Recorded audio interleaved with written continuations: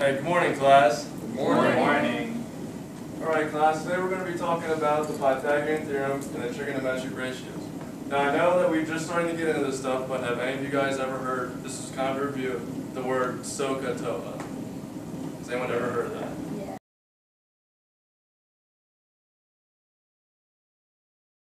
Can anyone define, can everyone stand up real quick, please? I think this would be better. Alright, the one, raise your hand if you know standing up. What does SO mean in the SOHCAHTOA? Sine. Yes. Yeah. What does CO mean? Cosine. Yes? Tangent. Exactly. So there you go. Those three of them right there, the trigonometric ratios. Good job, class. Yeah, you want me to sit down, you got it right.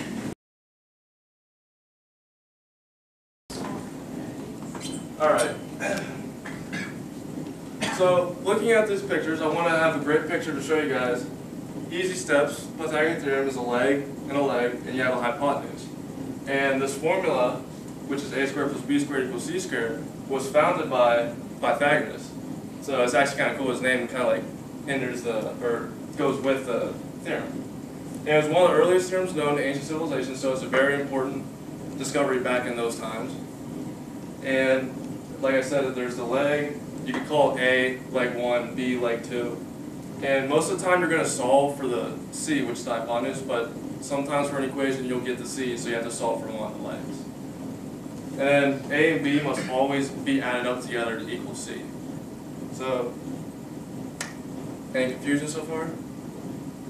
Is it only A and B that you add to get C, or do you have to do something with A and B? Yes, you can only add A and B to get C. Now, if you rearrange the equation, so say you want to solve for A, you just take u minus b to the other side, and then it'd be a squared equals c squared minus b squared. You square root the a with the squared to get rid of the squared, and then it's a equals the square root of b squared minus c squared. Does that clear things up a little bit? Okay, moving on. Alright, and this goes back to you guys. It was a great work class, the SOHCAHTOA, sine, cosine, tangent. Sine's always going to be opposite angle, because the opposite angle is what determines the opposite side over the hypotenuse. The adjacent side over the hypotenuse is the cosine, and the tangent is going to be the combined sine and cosine. So there's going to be no hypotenuse used in tangent. Alright, class, and this is another example showing the adjacent, the hypotenuse, and the opposite sides. And we're not really going to get into this right now. We'll get into this in the later discussions, into the cotangent, the secant, and the cosecant. And the cosecant is related to the sine, secant is related to cosine, and the cotangent is related to tangent. But we'll get to that in other future classes. Alright, so these ratios are used when we have special measurements for writing. The Pythagorean theorem and these trigonometric ratios can only be used together for a right triangle.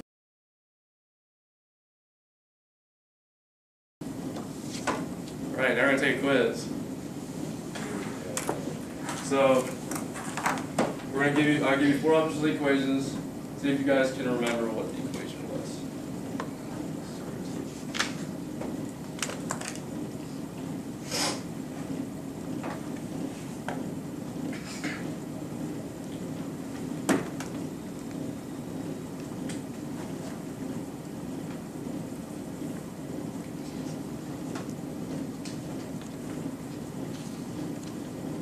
Oh, good. Everyone mostly got it right. That's good. The one confusion is just beware of the minus and the plus signs. That's the only thing error that would be. Otherwise, you guys all did very well in this.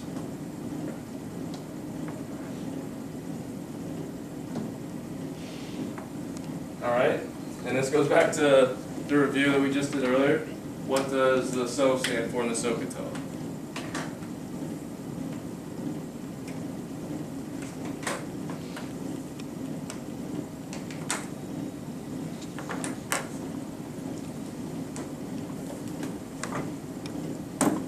I tricked some of you. I wrote the word sine.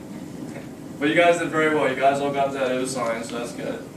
That's got that little tricky there. So, well done, class. I'm proud of you guys.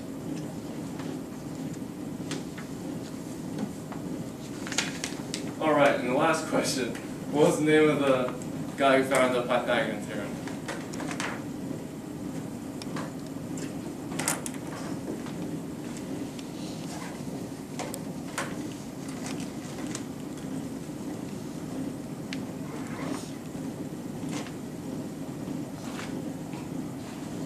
Manning was a good man, but unfortunately he didn't find the theorem.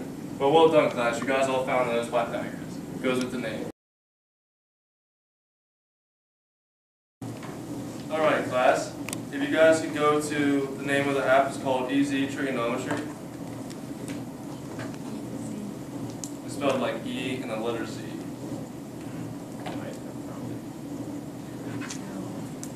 Alright, so Sam, since you found it first, what was the first thing that popped up? Chapter 1, Theorem of Pythagoras. Exactly. And if you scroll down, it gives you an example, correct? Yes. Good. So the point of this app for you guys is it usually gives you a view at the beginning of the chapter before you get into like homeworks and like it gives you like mini quizzes.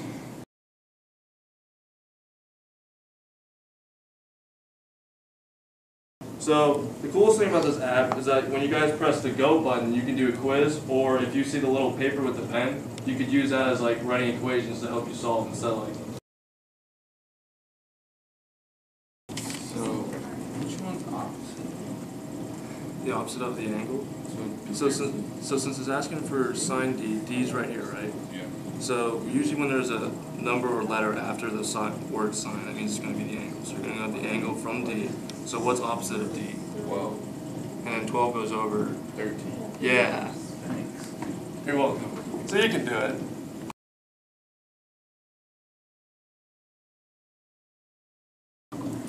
Alright, class. Has most of you guys gone through some of it, decent amount? Yes. Alright. So the last thing we're going to do is just like ask, just a cool strategy. So 1 to 10 rating, 10 being the highest, being like you understood the material. What would you guys rate yourselves? I'll start with Nick. Out of 10? Yeah, 10 being the highest, like you understood it perfect. 7.3. Good numerical number. Got it. 9. Okay. 5. 5. 5. 6. 7. 5.